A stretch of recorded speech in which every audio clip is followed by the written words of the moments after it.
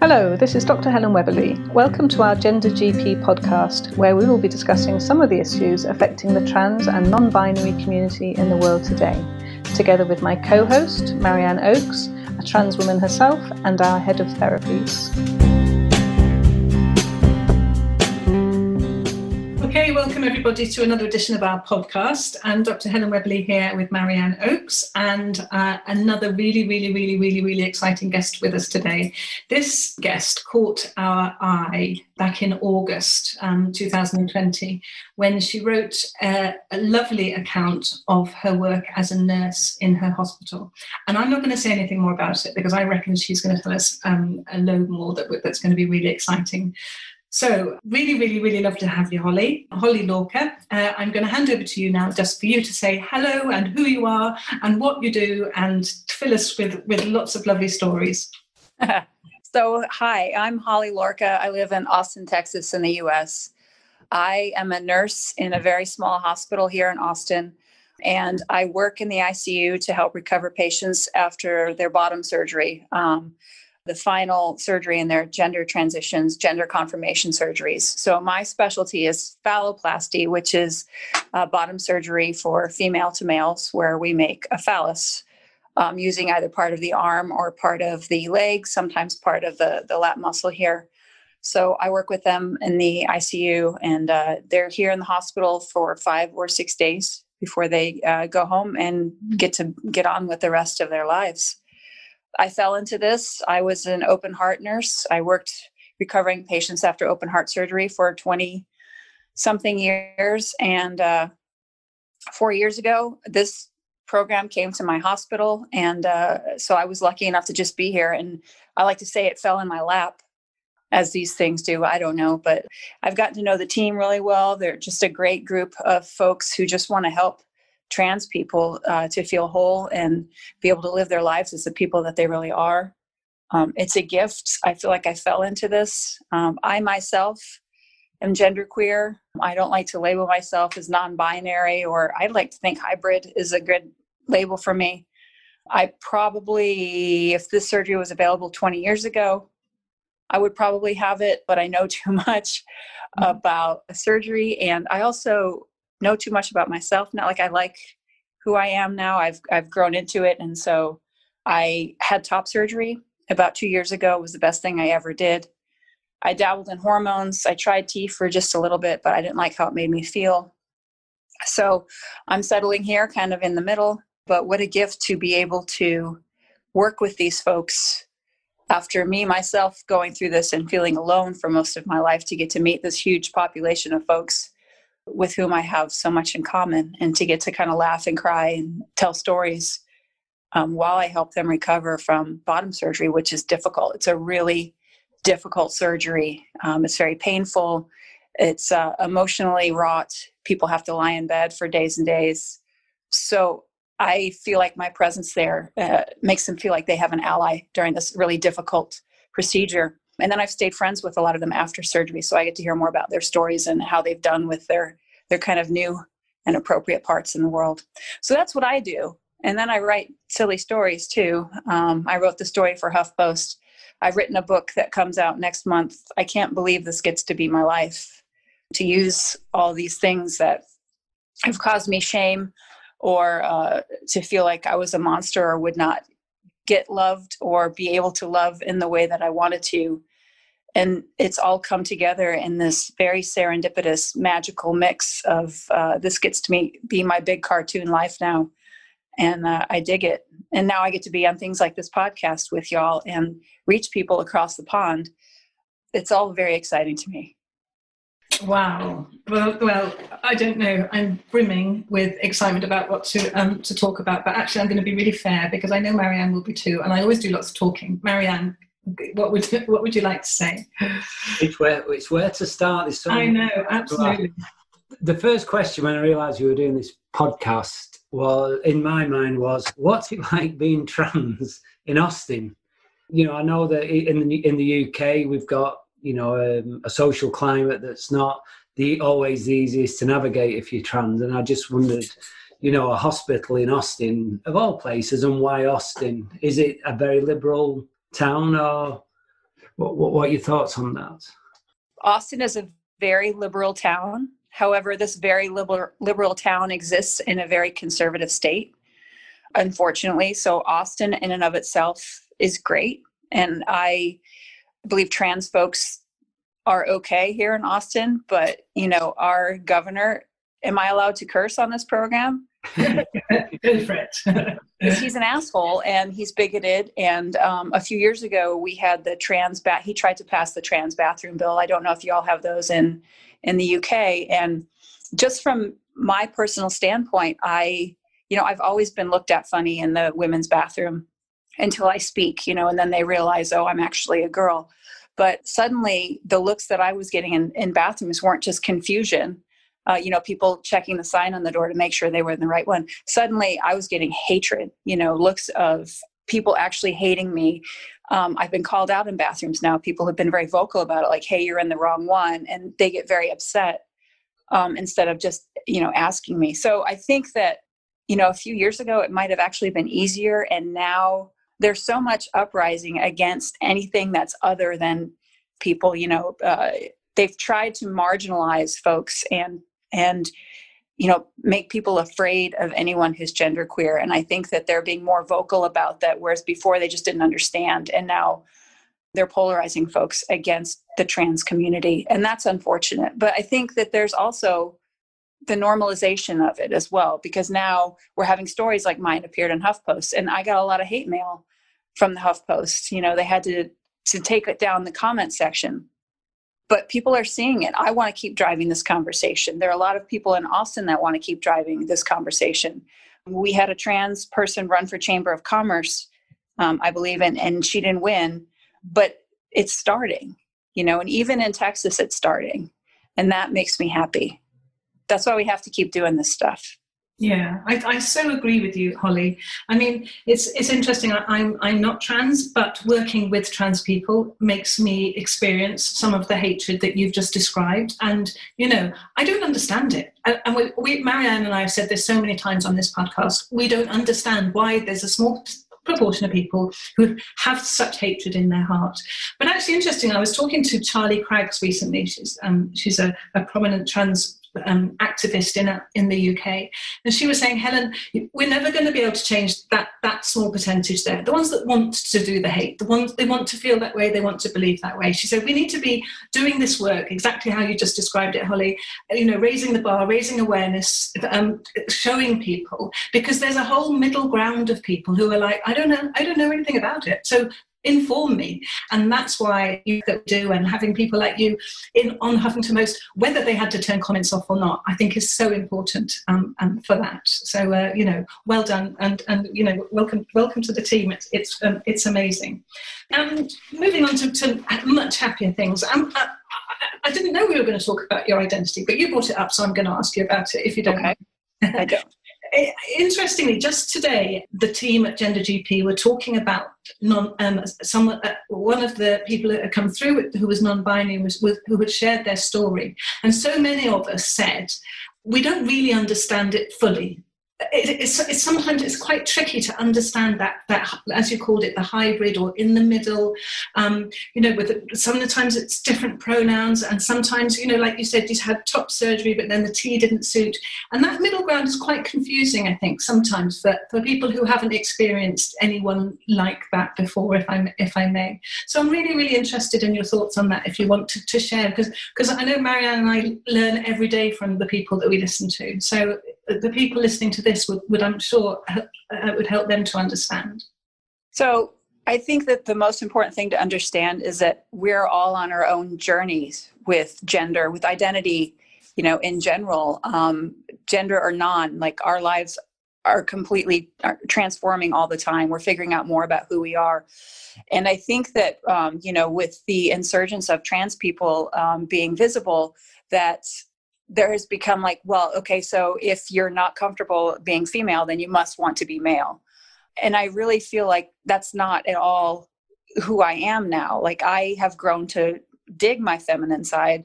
I don't want to grow my hair out and curl it and all that stuff, but there are parts of me that are feminine. And I don't want to get rid of those. Like, I don't want to masculinize my voice.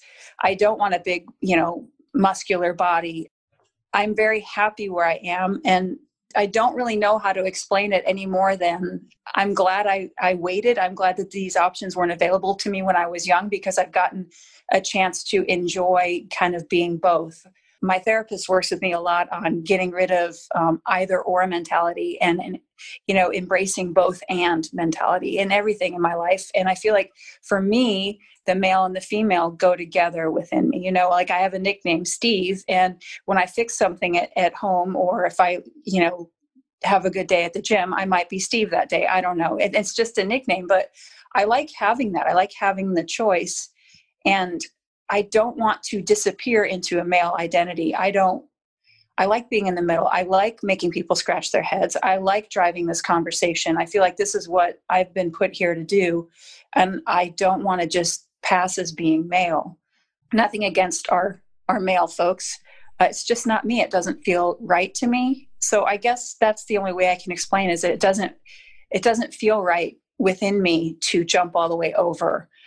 Nor does it feel right for me to stay in, Feminineville and keep my breasts and my body, which I hated. But like having top surgery cured most of my body dysphoria. The fact that I can go to Nordstrom and buy a really nice tight shirt and walk around in it. And even though people stare now, or when I go to the pool and I don't wear a shirt and people stare, I'm so much more comfortable having them stare at me for that than if they were to stare at me for any other reason. So I've just found a comfort level here, and it may change. That's another thing I've learned is my feelings might change. I'm real happy that I tried T, because I feel like that was a really good litmus for me to decide, I don't want to, this is not who I want to be. My voice dropped just a little bit. My libido increased. I got a lot more aggressive, and I know that those things kind of dissipate when you get through them, but I didn't want to mess around with those things at all. That wasn't comfortable for me. I think Helen will agree with me. A lot of our patients, we take the approach that sometimes we've got to try hormones to know whether they're right for us. I don't think you can ever know without trying. And for some patients, it might be that it's right, but it's not the right time. And like I say, we can change as we get older. This idea that gender's fixed is as crazy as to suggest that it's binary or unique. And I idea of exploration that we probably never get to the end of. It just keeps evolving as we grow.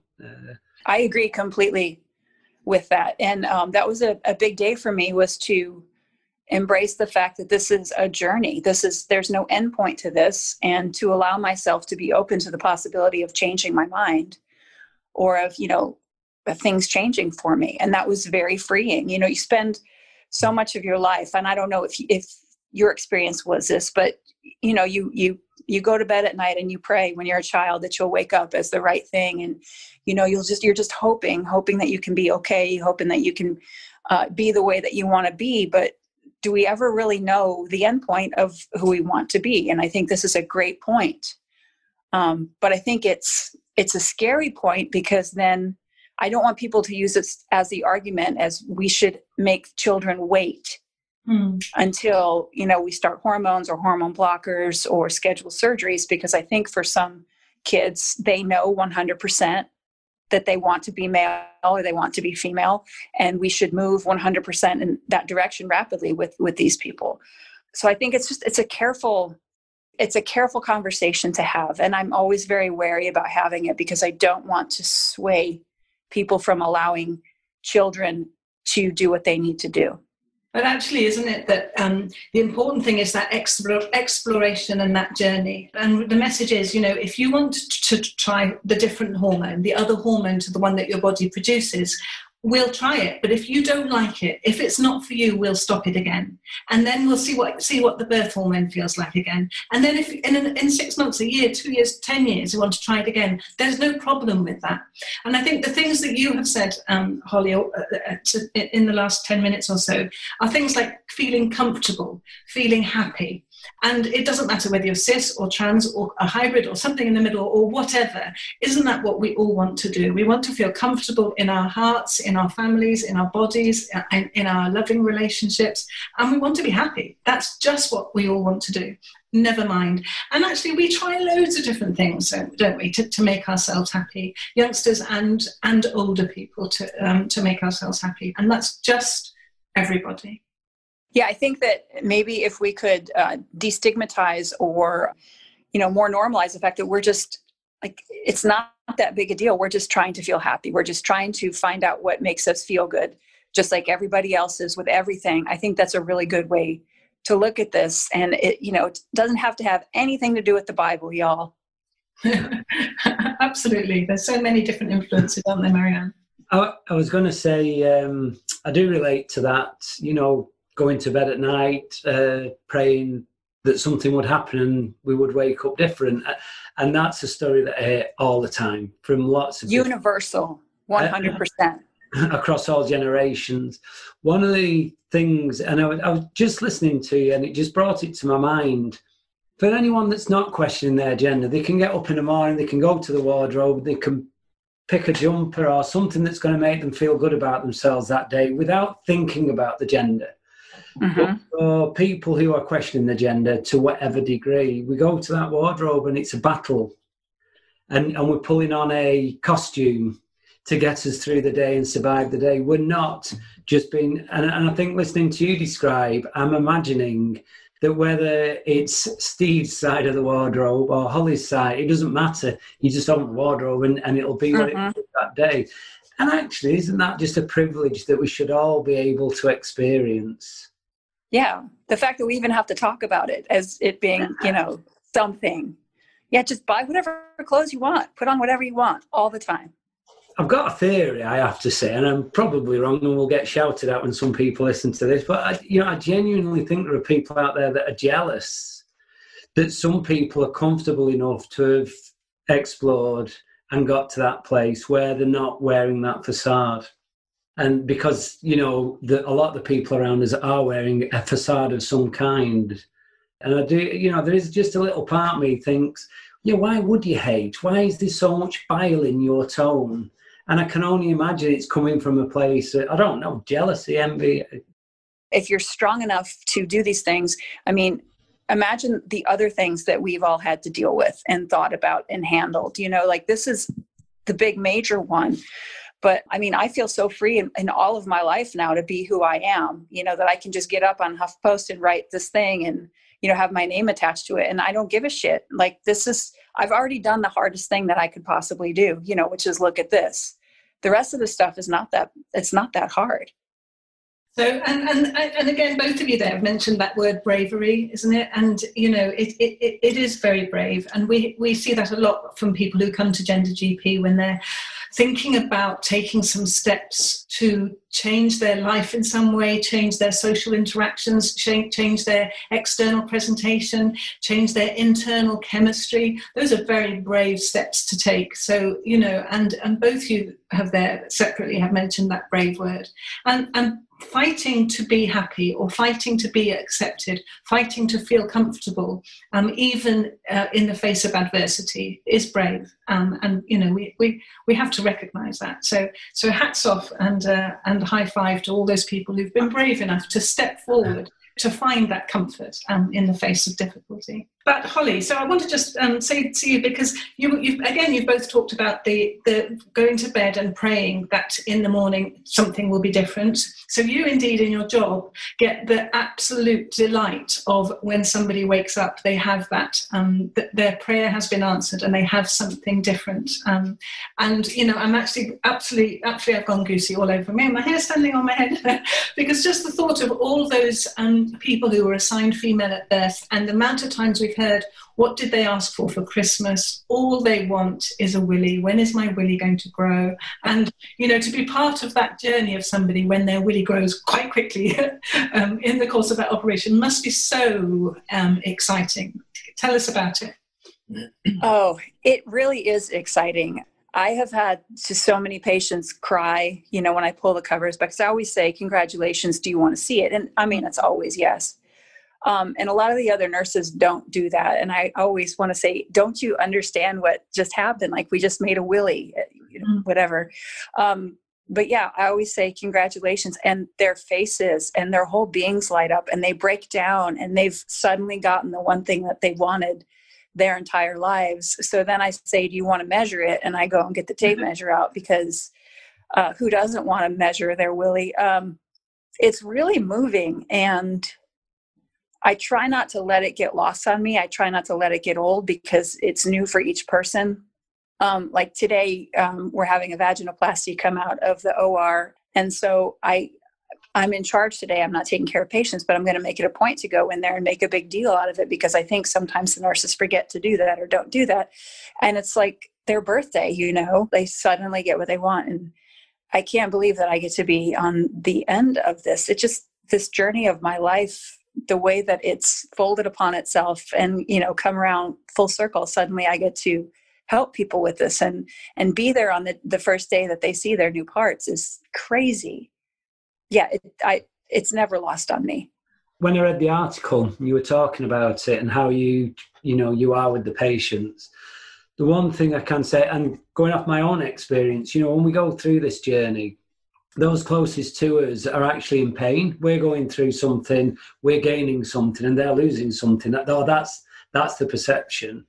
And I can only imagine there's a lot of people waking up from that surgery that have got nobody to high five, nobody to celebrate with. And to have a nurse there that's being congratulatory and, making a big deal of it, I just think that's invaluable. I'm sure there is a lot of loneliness waking up after the operation. So I thought that was fantastic. Thanks. And I think that also now with COVID, we are allowing visitors in our hospitals. So people are truly alone when they wake up, and they'll be alone their entire hospitalization here.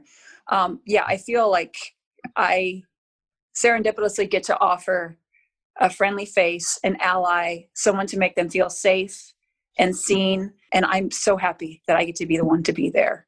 I think you're so happy. I'm imagining that there are some patients who are really, really happy to have a nurse like you. I'm a doctor. I work with lots of nurses, and a good doctor or a good nurse is such a valuable commodity, isn't it? And clearly you have so much heart and passion for your patients. Well, and I'm stupid too. Like I just crack really bad jokes. And I mean, so when we first, as a hospital, found out that we were going to do this, everybody got this real serious, we need to be very serious and very professional. And, 3 weeks into it, we're all cracking dick jokes. And it's like, I'm ridiculous, but the laughter helps to calm people down, and it helps them to feel safe and to not feel afraid.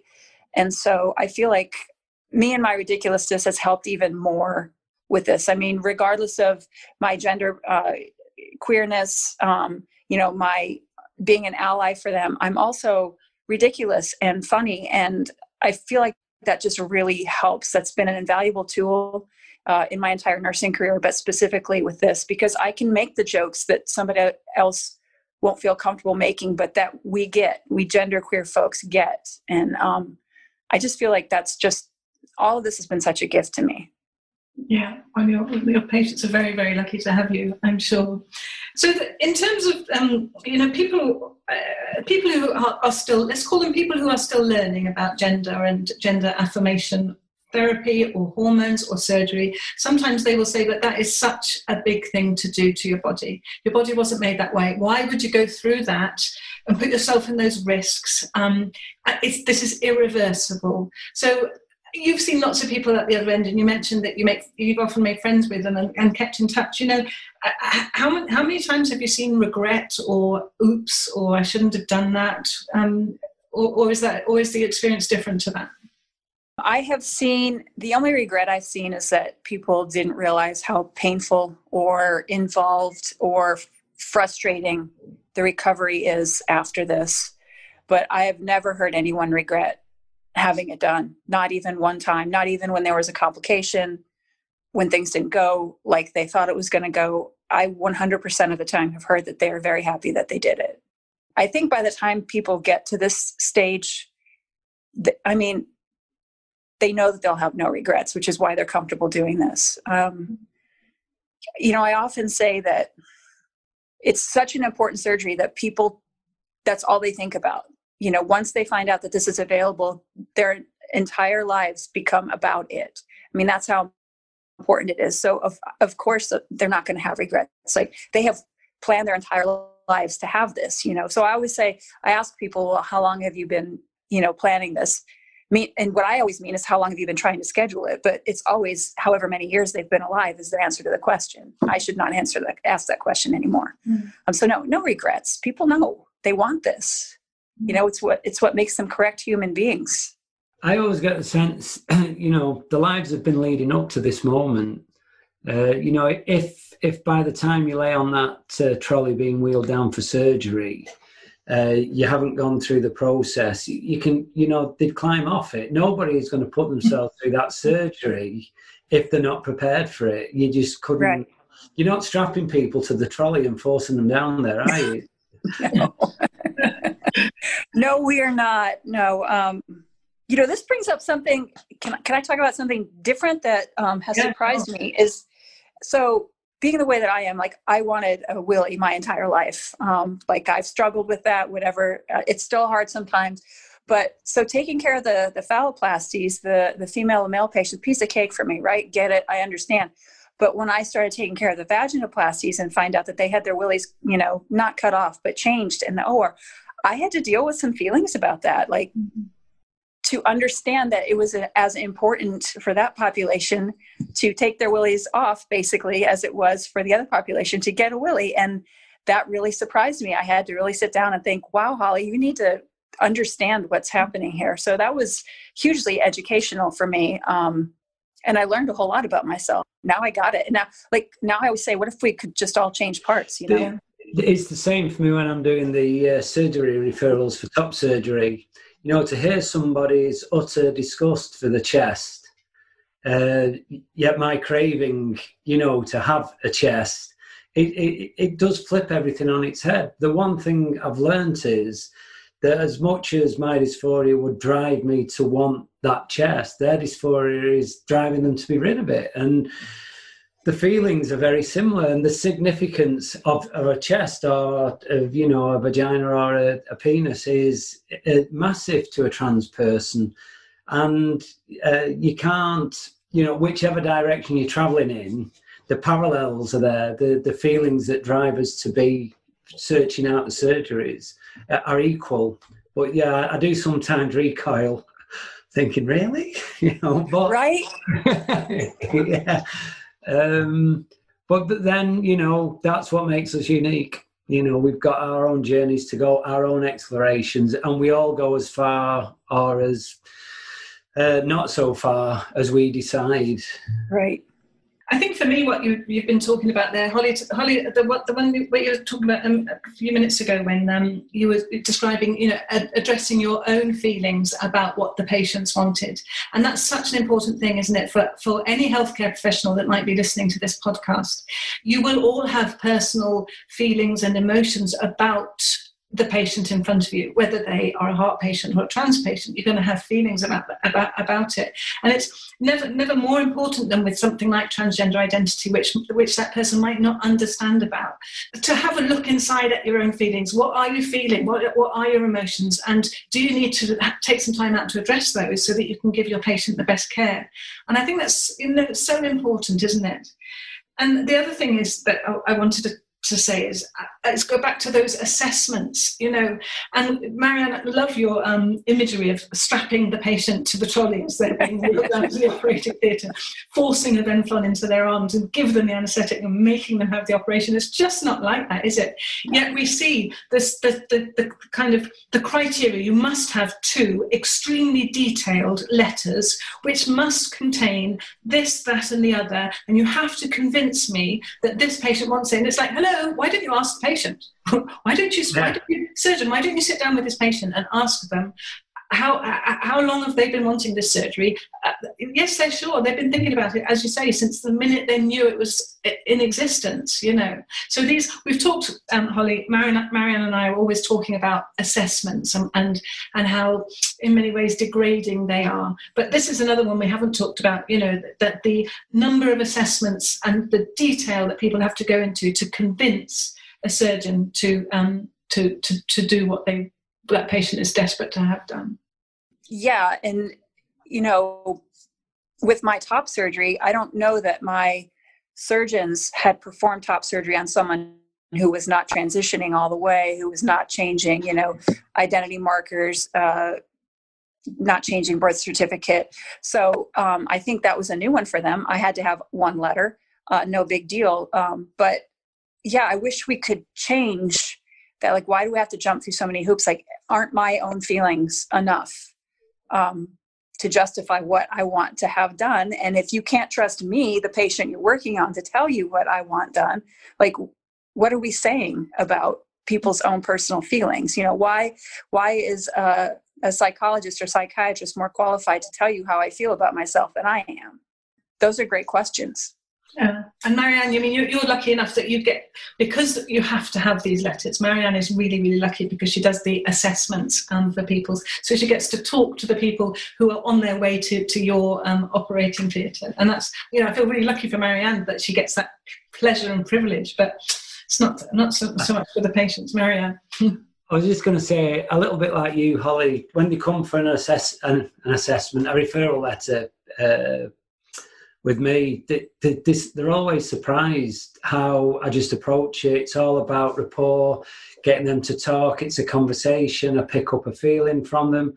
And I kind of make it clear, I'm not making this decision. You're going to make this decision. I'm going to support your decision. That's what this conversation is going to be about. And I think, what right does anybody have to tell you that they know you better than you know yourself? And I don't know. I don't make light of it. The weight of responsibility is on my shoulders. Don't misunderstand. But I do not pass that weight on to them. I try to make it as informal a conversation that they can have. I just don't. I'm humbled that they have to come to me. And a bit like Helen said, it is a privilege that I have. But it's a privilege I would forfeit if the surgeons would just believe them. Well, liabilities and such, right? Lawyers. It's all because of lawyers. Yeah. I also have to say, I have a little bit of a empathy. If I was a surgeon going to cut somebody open, do something, there is a little part of me thinks, can we be doubly sure? Because I'm going to be performing life-changing surgery. So I kind of get it, but I think the certainly in the UK, some of the surgeons are just too over the top with that.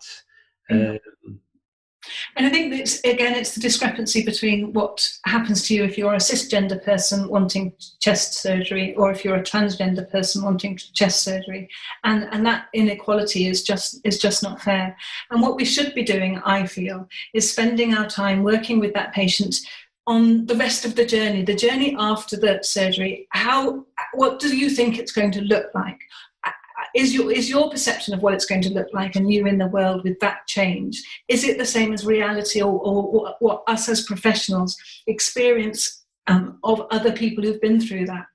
Because that's the knowledge that we have, is so many people before, during and after surgery. And I wish that's the kind of thing that we were able to spend our time doing rather than validating gender again. To be fair as well, Helen, we know that actually the emotional support is probably more important than the medical support at times.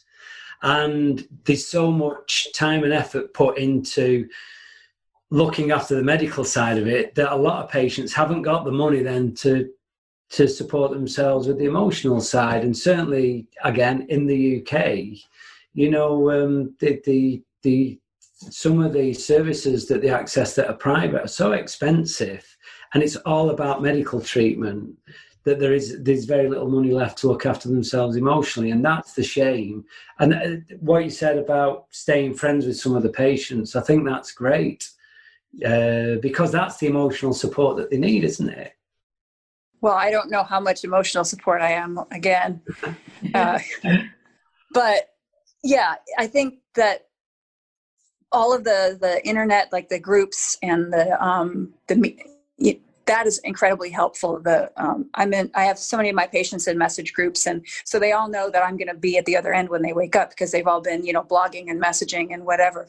But I think that those things are hugely supportive. And yeah, if I can be a part of that, especially if they see me as an ally, like putting things on Huffington Post or writing a book, then I feel like it just helps make the network even bigger for everyone, That's just something, and I'm going to go backwards a little bit here, so I apologise. But you said something before, and I recoiled a bit when you said it, because you said when you went for your surgery that it was an anomaly, that the surgeons weren't used to somebody that wasn't going the full distance or, fully transitioning. And I recoil a little bit because I just think that is full for you, isn't it? That's your journey. And it's interesting how other people see that, but straight away I was getting protective of you there, saying, but that is your journey, that is full. If that's where you want to be, then there's no continuation to the next station at this moment in time. It was a little strange because my friends that I have at work, we've all worked together for a very long time. When the surgeries started happening here, all of a sudden they were looking to me and saying, when are you having your surgery? And I had to say, just stop. And especially after I had my top surgery, then they're like, well, when are you scheduling your bottom surgery? Well, let's all take a minute here and maybe we can have a talk about how this actually is versus what you have in your head. This is my thing, is I can charm people into talking to me or put myself in the right place at the right time to having these conversations. And I feel like it's just my job to help people understand that it's not either or. It's not. You don't have to be one or the other. You don't have to pick. So even if I can help the surgeons, they're better now. They got it. They're fast learners. Those guys. You taught them. We've seen that. We'll teach you. You just have to listen. We'll teach you. Tell us about your book, Holly. What did you want to write about? I have a book coming out next month called Handsome. I've been writing stories since I was young enough to hold a pencil and a piece of paper, and I finally put enough of these stories together to get a book together, and it all kind of came together right around the time when I started helping with these surgeries. And so the last few stories in the book are all about my gender journey, and about how serendipitously it's kind of come to pass here. So there's stories about me just not fitting in the world. I mean, I've been an awkward human my entire life, gender notwithstanding. And so it's a book about trying to understand my place in the world with we don't get a map. We don't get an instruction manual. And I grew up in the 70s, so there weren't really even any talks about being genderqueer, having gender issues.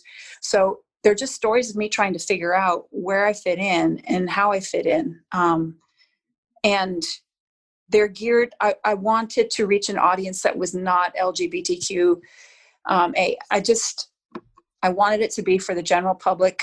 I kind of charm people in by putting a few funny stories up front before I start to launch into more of the serious stuff. And because I want people to know me as an entire human being, it's not just my gender struggles that make me who I am. So that is my book. It's my voice is strong, and I talk about sex a lot. I feel like it's important for us to be honest about sex. I talk about how we all learned about sex by reading like 50 Shades of Grey or Judy Blume or and things that weren't correct, romance novels. Those aren't actual stories about what it's like to discover your sex and your sexuality.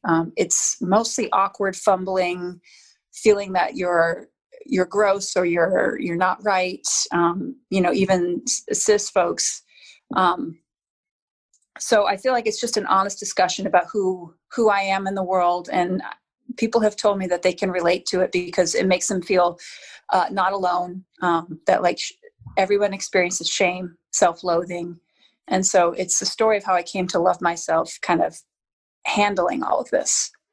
I feel like it's really timely right now. It just is coming out at just the right time. So I'm really hopeful that it will drive this discussion of gender, of that it's not, black and white. There are all kinds of stories in the middle. And also it's not scary. If it doesn't have to be scary to the general public. We're all just folks who perhaps suffered a birth defect. I don't know what everyone else's thoughts are on that, but I think my hormones got messed up, and so my biological presentation is not what it was supposed to have been. Or is it? I don't know. I mean, was this program from the beginning for this to be my struggle to have these conversations and write a book, all of these questions? But I just want to, let's just normalize this.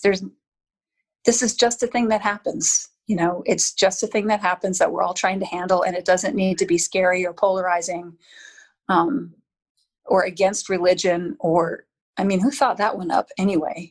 Yeah, absolutely. Absolutely. Well, I'm very excited about reading your book, and certainly we will put a link underneath the podcast to help anybody who would love to learn. And that's what it's about. And I love the idea of just normalizing this. I don't like the word defect, because I don't see what I'm looking at here, a lovely image in front of me, that's defective in any way. But I'm quite liking the idea that maybe, this was the raison d'etre, this was for you to maybe help people. And that's what healthcare professionals are here to do. That's our vocation. So if your gender has helped you as a nurse in your profession, and as your writing as well, if you were put here to do that, then it sounds to me like you've done a really amazing job. Trying. I feel like I've been given this great bag of beautiful things. I'm just trying to make the best of it right now. I'm just trying to maximize what I can do, and it makes me feel so good to feel like I've reached people. And when I'm having some advanced copies come back with reviews right now, and it's always the same thing. I would never have picked this book up. It's not something that I would gravitate toward reading, but God, I'm really glad I did, because now I kind of understand a little bit more about what this is about. And that by far is the best response that I could ever get. Absolutely. Well, I want to thank you personally, from myself, from Marianne, from anybody listening here. Thank you so much for joining us from all the way over in Texas. It sounds like you've had an amazing career, and thank you for sharing your own journey and those that you've helped with us today. I'm really, all the best for everything that you do, and thank you for joining us today. Well, thank you. Thanks for having me, and I really appreciate the work that you all are doing as well. And I will continue to watch and listen to you guys over there across the pond. Now, if you'll excuse me, I have to go see about a new vagina. Lovely to be with you. Thanks so much. Bye-bye. Thank you. Bye-bye. Thank you so much for listening. I really hope you've enjoyed our programme today. Please go ahead and subscribe to future episodes if you haven't done so already. If you or anyone else have been affected by any of the things that we've talked about in our podcast today and you'd like to contact us, please visit our website Help Centre and contact us via there. We're very happy to accept ideas for future episodes and future guests, so let us know if there's anything specific you'd like us to cover. You can also visit our website gendergp.com for a multitude of information about transgender health and wellbeing issues. You can follow us on social media. ID is @GenderGP, and you can sign up to our monthly newsletter. Full details can be found in our show notes on our podcast page. Thanks for listening, and see you soon.